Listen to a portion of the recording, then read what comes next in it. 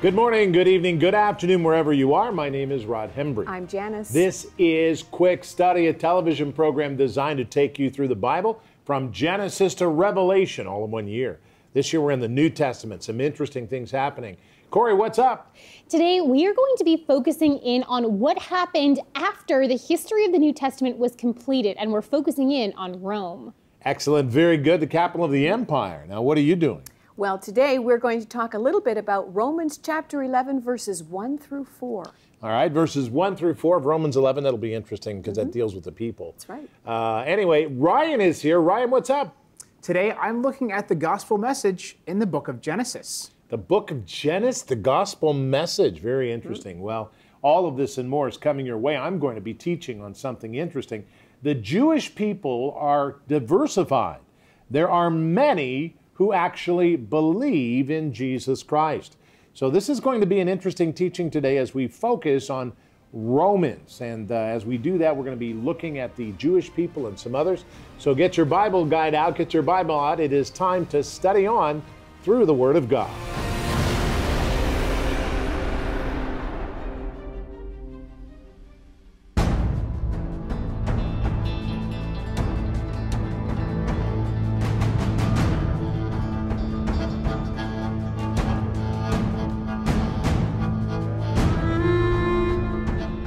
As we study through the New Testament of the Bible, you'll notice that the historical portion of the New Testament largely ends with the book of Acts. And then when we move into Romans, we get more of the pastoral letters. So right now, you and I are going to continue that history. After the death of Emperor Nero, there was a year of battle for leadership, finally won out by Vespasian, a Roman general who had been resisting the Jewish revolt of 66 AD. When he became emperor with the nomination and support of the military, he had just besieged the city of Jerusalem, which would culminate in the destruction of the city in 70 AD. Vespasian then ruled for 10 years without much political turmoil. After his death of natural causes, the Senate named his son and army commander Titus emperor in his place. Titus was only emperor for 3 years, but unfortunately those 3 years were filled with 3 natural disasters. First, the eruption of Mount Vesuvius that destroyed Pompeii, followed by a fire and a plague in Rome. Dealing with these massive blows to the empire, Titus caught a fever and died less than 3 years into his reign. Titus's brother Domitian took his place as emperor, and at first seemed to be a pretty good, albeit strict, ruler.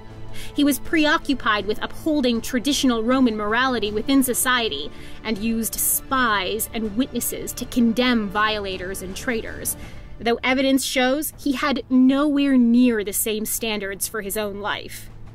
A hint at problems to come existed in his taking of the name Lord and God. The message of this title was clear. No one needed to elect him. He was Lord. He was God. In his mind, his right to rule was divine and unshakable. Perhaps this contributed to his massive persecution of Jewish and Christian communities that broke out several years into his reign. Commonly called atheists because they worshipped an unseen god instead of the emperor or the pantheon of Roman gods, Jews and Christians were targeted as persons to be cleansed out of the empire. It was during this time that Church Father Clement of Rome wrote his letter to the Corinthians. John the Apostle was banished to Patmos, and 2 members of Domitian's family were executed for their faith. So the angle of early church history that you and I are taking today, this viewpoint, is a viewpoint from the Roman Empire, this official Roman history. Now, we could also take a look at early church history through the eyes of the early church fathers and the apostolic fathers, the writings of the early church fathers. But we're going to save that for another day on Quick Study. Today, we're going to continue to focus on this official Roman history through the Roman Empire. We've already taken a look at Domitian. Now, Emperor Domitian, his father was Vespasian, his brother was Titus.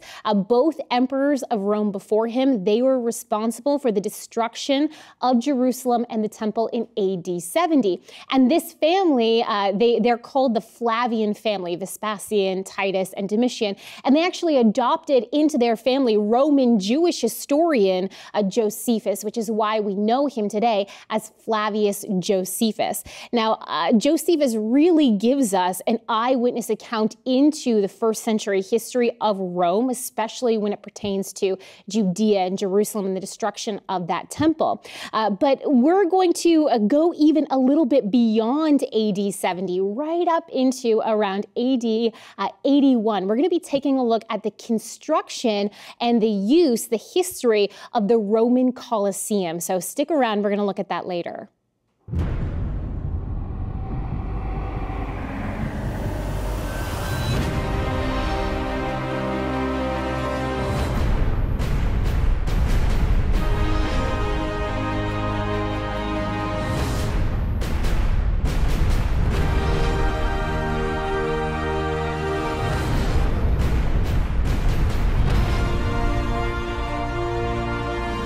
As we read and understand the book of Romans, we must hear what Paul the Apostle is actually saying. Paul was a Jew trained by the most learned people in the Jewish law. He wrote to the church at Rome, the leading city of the Roman Empire. Today it is known as the home of the Vatican. The church is so much more than material possessions or physical location. The church is the people of the Lord and the Savior and the world's Savior. They follow and they serve Him as Lord of their lives. These people are amazing. And this time we have seen unique things revealed through human history. We are in the end times, and the Jewish people are important. Now, this is the only nation in the Middle East that is so small, yet calls itself a democracy. Paul continued to speak of his people and of the Jewish religion in that nation.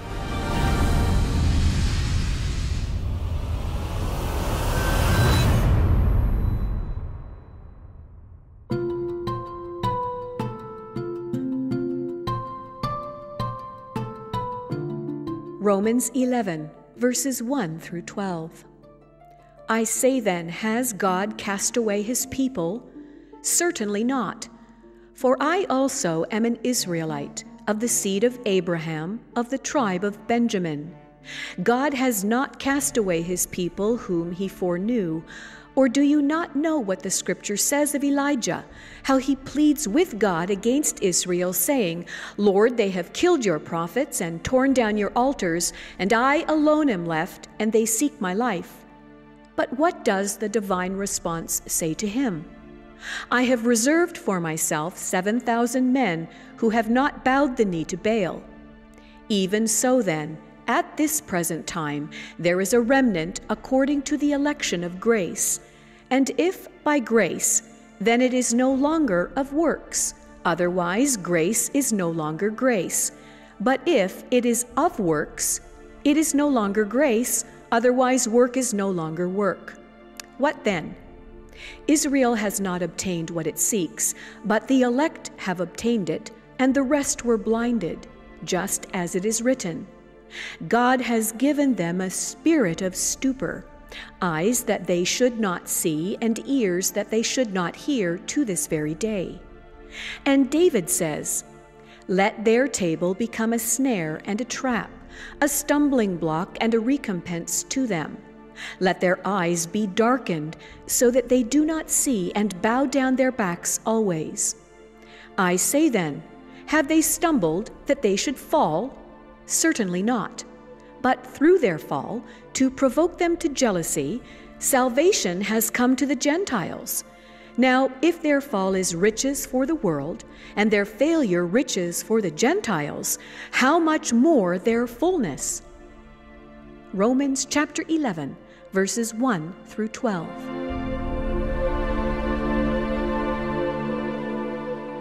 It is amazing as we continue to go through the New Testament what we discover today. And as we look at the last part of Romans, as we look at all of this, we learn that God still deals with the Jewish people. And we need to focus on that in just a moment. But before we do, go get your Bible guide because we're going to talk about that. And I put together a special presentation each day for the Bible Guide. Get your Bible and your Bible Guide and join us. If you don't have it, write to the addresses on the screen. And also let me say that you can go to www.BibleDiscoveryTV.com. And when you get there, click on Donate. Donate in any amount. It'll take you to the page where we have the Bible Guide. Very interesting. And we have a 24/7 television station there at www.BibleDiscoveryTV.com for you, so you can watch it anytime you want. Now, as we look at this, I begin to understand our steps of faith. And I said, this is something fascinating. We need to talk about the Jewish people fall. What does that mean? And if you're Jewish, I want to talk to you because this particular scripture comes to you from Paul, who is a Roman, or who is actually a Roman citizen, but he's a Jew who was trained by Gamaliel, one of the leading Pharisees of the day. And I want to tell you about that because it's important that we talk about it. We're reading Romans chapter 11 to 13, and we're looking at Romans chapter 11, verses 1 through 12. Now, as we focus on that, let's get to the scripture and learn what God is saying to us. It says, I say then, God cast away his people. Has he cast away his people? Certainly not. For I also am an Israelite of the seed of Abraham and the tribe of Benjamin. God has not cast away his people, whom he forsook. Now this is interesting, or he foreknew. Or do you not know that the scripture says of Elijah, now listen carefully, how he pleads with God against Israel, saying, Lord, they have killed your prophets and torn down your altars, and I alone am left, and they seek my life. But what does the divine response say to him? It says, I have reserved for myself 7,000 men who have not bowed knee to Baal. Now, isn't that amazing? And as we learn, the Jewish people are diversified. There are many Jewish believers in today's world. This is so important because there are people who are Gentiles like myself, and there are individuals all over the world like that. But the Jewish people, there is a group of Jewish people who believe Jesus Christ is the Lord, that Jesus Christ is the one. And they are not, out there and didn't do this or didn't do that. And they're not Jewish in that sense, but they're Jewish true to form, knowing that Jesus Christ is their Lord. This is very important for us to understand. And we need to think this through carefully. And then in verse 5, Romans chapter 11 continues with this idea. It says, even so then, at this present time, there is a remnant according to the election of grace. Wow, that's great. There's a remnant according to the election of grace. And if by grace, then it is no longer of works. Otherwise, grace is no longer grace. But if it is of works, it is no longer grace. Otherwise, work is no longer work. He says in verse 7, what then? Israel has not obtained what it seeks, but the elect have obtained it, and the rest were blinded.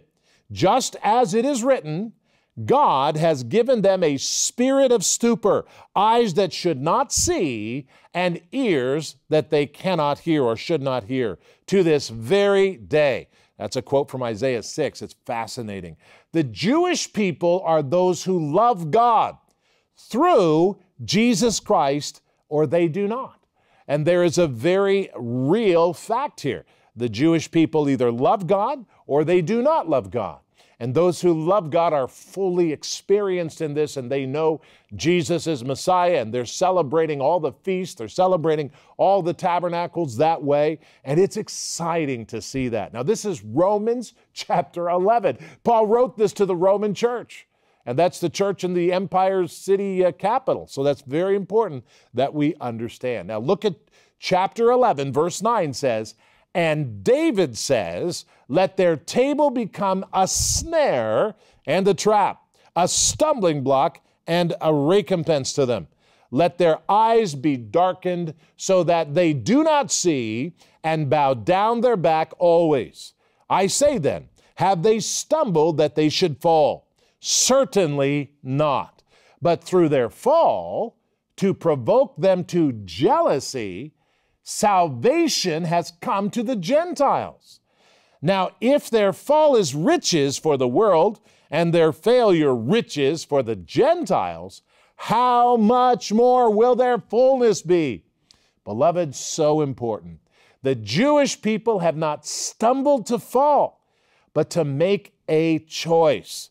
What do they believe about the one called Jesus Christ? Now, this is important. I want to be clear about this. John 14 is clear. Jesus said, I am the way, the truth, and the life. No man comes to the Father unless they come through me.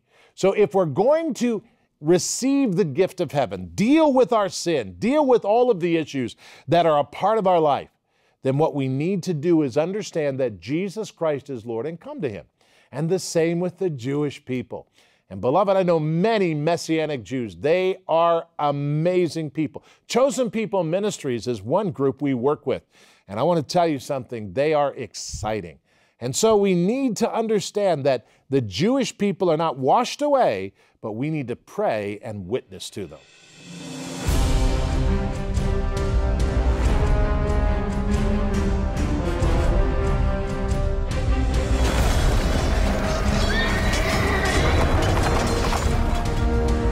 One of the most famous tourist attractions in Rome today is still the Colosseum. Now, when the New Testament was being written, largely, it was not yet completed. It was dedicated in AD 81. Let's take a look at the Colosseum. The ancient Colosseum of Rome has become one of the most recognized buildings of history. Still standing today, it was ancient Rome's largest amphitheater, and the first built entirely from stone. The Colosseum was inaugurated in AD 80, housed over 50,000 spectators, and is famed to have been the place to watch gladiator battles and wild animal hunts. Stories of Roman mythologies were also performed with awe-inspiring sets, and the arena was even flooded to accommodate mock naval battles. Originally, it was called Amphitheatrum Flavium, named after the family of emperors who built it. In the 8th century AD, several hundred years later, it became known as the Colosseum, named after a colossal statue of Nero nearby. When Vespasian, who began the Colosseum project, was named emperor, Rome was financially drained. The previous emperor, Nero, had spent extravagantly, and a great costly fire had ravaged Rome in AD 64, which led to a great persecution of Christians by Nero. Even though Rome was in a financial sinkhole, Vespasian and his son Titus are known for their great building projects, especially the Colosseum. So where did their money come from? On monuments, in Roman histories, and now on a reconstructed inscription from the Colosseum, the Roman word for booty or plunder is used to speak of the great wealth of Vespasian and Titus. The only war that Vespasian and Titus won that would have afforded them great plunder was their suppression of the Jewish revolt that ended in the destruction of the Jerusalem temple. That gold-plated temple refurbished by Herod the Great, the temple to whom wealthy Jews would often will their fortunes, religious taxes were paid yearly, and political leaders gifted articles of gold and silver. It was a treasure trove, and Titus took it. During his victory parade back in Rome, Josephus says that silver and gold flowed like a river. Some of the temple articles were put on display, and according to history, the rest was sold and used to build the Colosseum.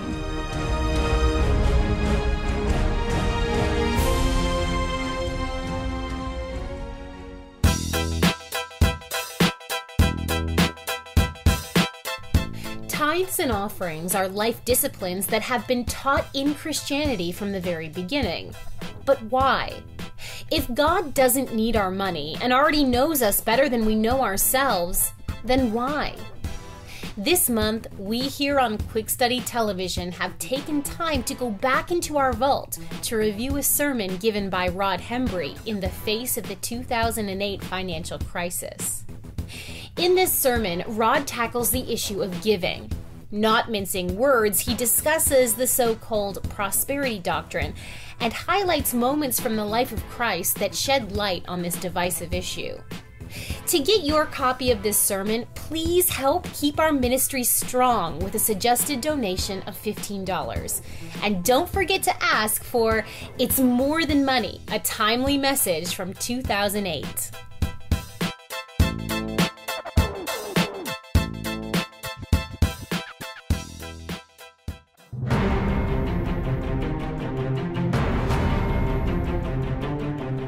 Thank you for staying with us here on Quick Study Television as we go through the Bible in 1 year. I'm glad you're here. Next time on Quick Study, I'm going to be talking about judgment as we focus on this. God is the one we serve. Now, we serve Him, so we must never pass judgment on others. And how are we going to do that? We'll talk about that and more, especially in today's Twitter world and today's Facebook world. Very interesting. Anyway, Ryan, what's up? Well, I know we're in the New Testament right now, but as you've probably heard us say on this program before, the Old Testament is actually the New Testament concealed, and the New Testament is really the Old Testament revealed. Now, this is very true. Let's take Genesis 5, for example.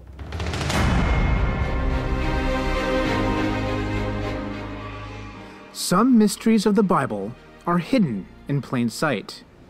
Such is the case for Genesis chapter 5. In this passage, a genealogical record of the family of Adam, 10 Hebrew names are presented. These are proper names, however, so they are not translated, but only transliterated to approximate the way they were pronounced. This leads us to question what these names signify in English, an investigation which requires the study of the original roots. The very first name and man of the human race, Adam, or Adamah, fittingly means man. Genesis chapter 5, verse 3 reveals that Adam begot a son in his own likeness, after his image, and that he named him Seth. Seth means appointed, as Eve explains in Genesis 4:25. For God has appointed another seed for me instead of Abel, whom Cain killed. Seth's son was Enosh, meaning mortal or frail, while Enosh's son Kenan can mean sorrow, dirge, or elegy. Kenan's son Mahalalel means the blessed God, and Mahalalel's son Jared means shall come down, from the verb yared. Jared was the father of Enoch, Enoch meaning teaching or commencement. The name of Enoch's son was Methuselah, which comes from two roots, muth meaning death, and shalach meaning to send forth or to bring. So Methuselah means his death shall bring. Methuselah's son was Lamech, meaning lamentation or despairing, and Lamech named his son Noah, derived from Nechem, which, as he himself explains in Genesis 5:29, means to bring relief or comfort. And he, Lamech, called his name Noah, saying, "This one will comfort us concerning our work and the toil of our hands, because of the ground which the Lord has cursed." Assembling these name meanings in sequence reveals a hidden message. Man is appointed mortal sorrow, but the blessed God shall come down, teaching that his death shall bring the despairing rest. That is remarkable. It is God's entire plan for redemption, the gospel, presented right here in only the 5th chapter of the Bible.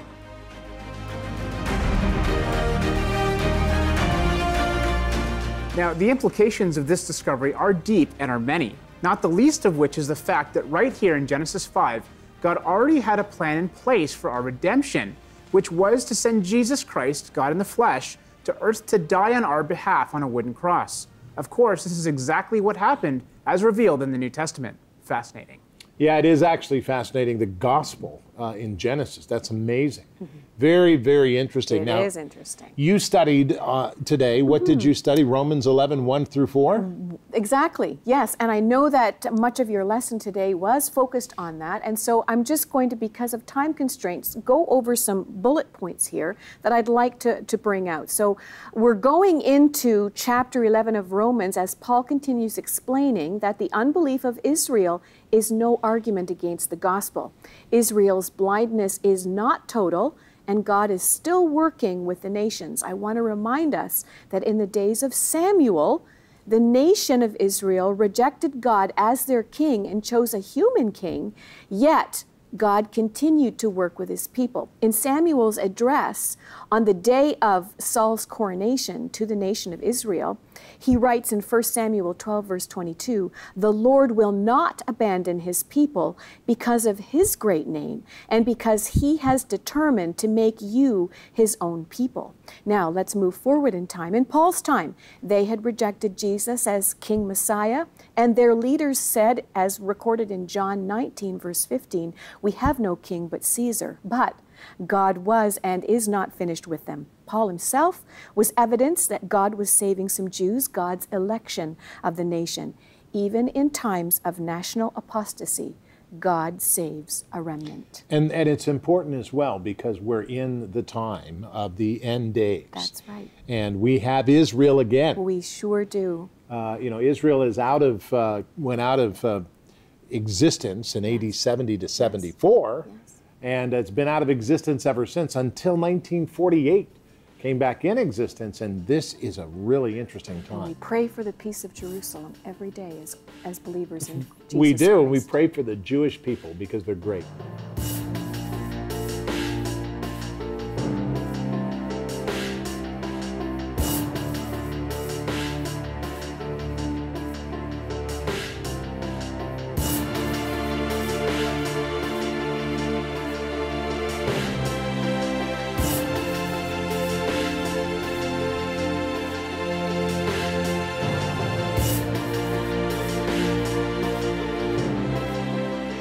This is the most important time in history for the Jewish people.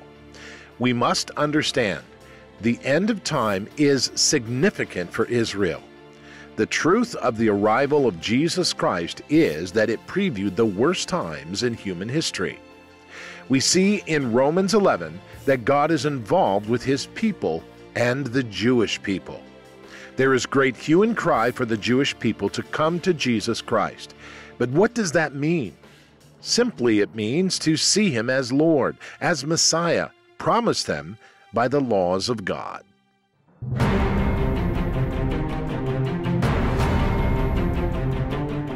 You know, Jesus Christ is real, and I love telling you about him at the end of the program. And this is the time when you have an opportunity to come to Christ and have eternal life. Now, when you come to Jesus Christ, you simply pray. And when you pray, you have to remember that Jesus Christ must be Lord of your life. So you pray, "Jesus, forgive me of my sin. I believe you died on the cross and rose again, and be the Lord of my life." And when you do that, God changes everything.